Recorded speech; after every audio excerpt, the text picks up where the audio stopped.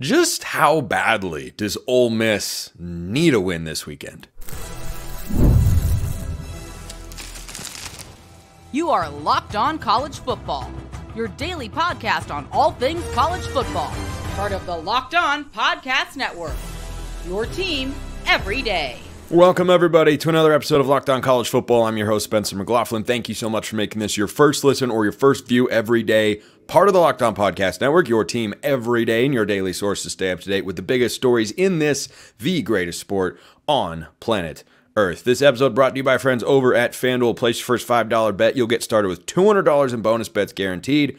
Visit FanDuel.com to get started. NC State is one of my biggest letdown teams this year, but it's opened the door for who exactly? We'll talk about that question and under the radar games in a fantastic week of college football. This is the Saturday that we have all been waiting for. It's a handful of days away, and we're talking about Ole Miss LSU today here on the show with Steven Willis of Locked On Ole Miss joining me. And Steven, just answer that question. How badly does Lane Kiffin need to win this game? Like, if he doesn't beat Ole Miss, what comes after that? Or if he doesn't beat LSU, what comes after that in Oxford? I honestly, I don't know, but this is probably the most important game in his tenure at Ole Miss.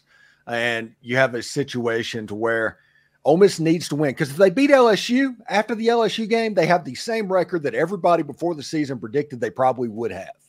They walk out of that game 6-1, getting ready for an Oklahoma game that they're going to be favored in, get ready for an Arkansas game that, even though it's in Fayetteville and is prone to get drunk and weird, they should be favored in that game as well. And then Georgia comes into town. And Georgia, I don't know if anybody else is watching this, but they look increasingly beatable in a conference that everybody looks increasingly beatable.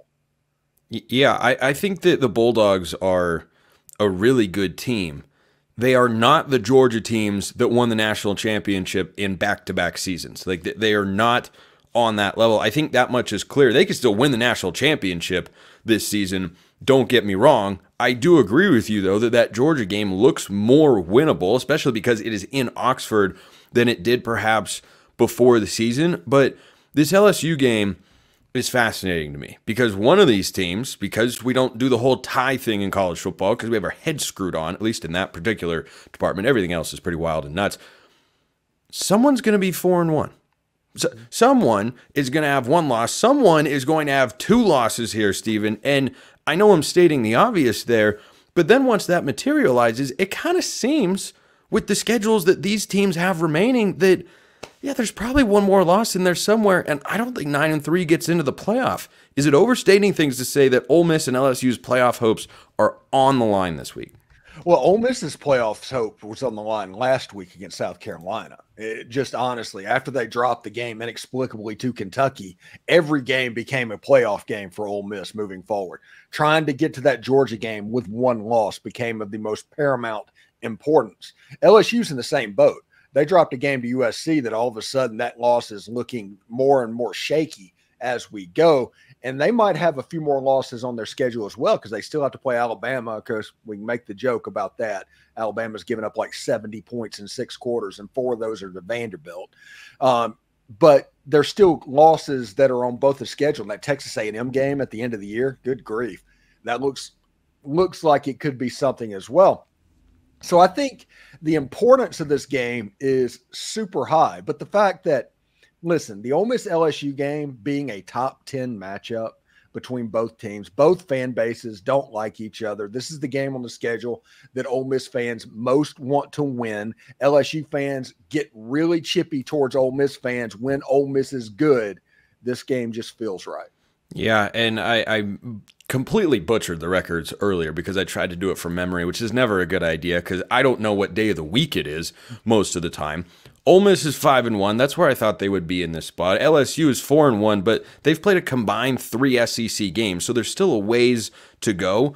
I think in the SEC picture, it's a bigger game for Ole Miss because they already have that loss to Kentucky, but a lot of people were surprised by that. I wasn't as shocked. I was surprised because I thought they'd win that game, Steven, but coming into the year, I thought there would be a stinker. I thought there would be a dud. but I thought it would be the South Carolina game. And then it happened against Kentucky, and I said, okay, I think Ole Miss got that out of their system. They go to South Carolina, and I'm not writing that game off as, oh, no, the Gamecocks just aren't any good. Like, they stink. Like, no, I think South Carolina is a pretty solid team, and LSU, or Ole Miss, rather, was dominant in that game. The offense was good. The defense was great. What did you see in a bounce-back performance? Man, what I saw is Lane Kiffin accidentally kind of lucking into a strategy of early 2010, 2011 Alabama murder ball is what happened. Ole Miss ran the ball twice as much as they threw the ball. They protected their defense in the second half because they knew if that game lasted 8 quarters, South Carolina was not going to score a touchdown. And the only way that South Carolina was going to have a chance of winning that game was if Ole Miss helped them. So you have a situation where, hey, just get through, win 27-3. It feels like you won 50-3. It was just like those Alabama, Nick Saban, Kirby Smart teams from like 2011, whenever the Honey Badger for LSU was running around, those time periods. So that's what I saw. That was an unbelievably dominant performance coming off an unbelievably poor performance against Kentucky. You had a situation in that game. The Ole Miss defense played well, but there was 2 honestly fluke plays to where you do a duck and chuck down the field on a 4th and 7, come up with it after a push off, and you fumble the ball directly to a tight end on the goal line for the winning touchdown. These things are not repeatable. And as long as Ole Miss plays well and protects their defense and does what they need to do, you have a chance to hold most of the teams you play to a relatively low scoring mark. And with the talent that Ole Miss has on offense, it's going to be hard for other teams to play ping pong with Ole Miss in those games. Our friends at FanDuel have got Ole Miss favored by 2.5 points on the road in Death Valley, which everybody knows not the easiest of places to play. But take a look at this matchup at a glance, Steven. You have a couple of really good quarterbacks. I love Jaxson Dart coming into the year. I had not doubts but questions about Garrett Nussmeyer, and I am a big Garrett Nussmeyer fan in this spot. Do you think the Rebels deserve to be favored with how they've played this year compared to LSU? Yeah, I do, honestly, because if you look at this thing just at a 30,000-foot view, the LSU offense, which is really, really good, is really close to what Ole Miss's offense is, and Ole Miss's defense is light years ahead of where LSU's defense is. So if it turns into that ping-pong game, Ole Miss's defense is likely going to be able to get more stops than LSU is going to be able to do. And in the end of the day, FanDuel thinks that Ole Miss is probably on a neutral site about a touchdown better. They'd probably be about 11 points or so at home. But 2.5 in the intangibles of Tiger Stadium, yeah, I can buy that. I understand that. And I get where they're coming from because in 2014, when Ole Miss went down there and was undefeated, Ole Miss lost that game. In 2022, when Ole Miss was undefeated and they went down there, they lost that game. Whenever Ole Miss is undefeated, they lose that game. So maybe that Kentucky game was kind of a blessing in disguise. Well, I think it kick-started Ole Miss, gave them a swift kick in the rear to kind of let the players know, hey, you can't just coast, and they had a really easy schedule to begin the season. They were blowing everybody out. I think they might have just gotten a little bit complacent, not saying the coaches put them in that position, but, I mean, you're dealing with 18 to 22-year-old kids here. Like, that can absolutely happen. I agree that it could be a blessing in disguise, but give me your 2 biggest keys in this game against LSU, Steven. And Jaxson Dart's road splits in his career have been vastly different than what he has been able to accomplish at home. Do you think that means the ground game has to be a primary factor for Ole Miss's offense? I think Ole Miss needs to play clean offensively. That's my first key. Ole Miss needs to play clean. No turnovers, no going for it in minus territory that puts your defense in a bad situation.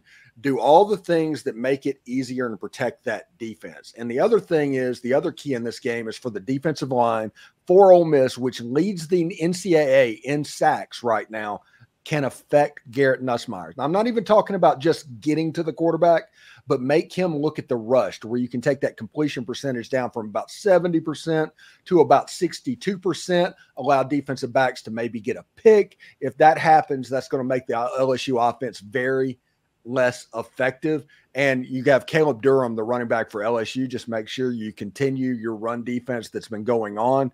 And if those 3 things happen, Ole Miss is going to win this game going away. You feel confident about the Rebels going into Death Valley, walking out with a win? Actually, believe it or not, I do. And I do believe that you feel confident. I do. Yeah, I do. Yeah. The thought coming up just a couple of weeks ago, that South Carolina offense that we just saw with Lenore Sellers at quarterback put 33 points on that LSU team. And if Lenore Sellers would not have gotten hurt, South Carolina would have won that game outright. 100%. And that going into Tiger Stadium, I realized that LSU had a week off. I realized that they have a really good offensive unit. But whenever I just keep thinking about that, I can't get it out of my head.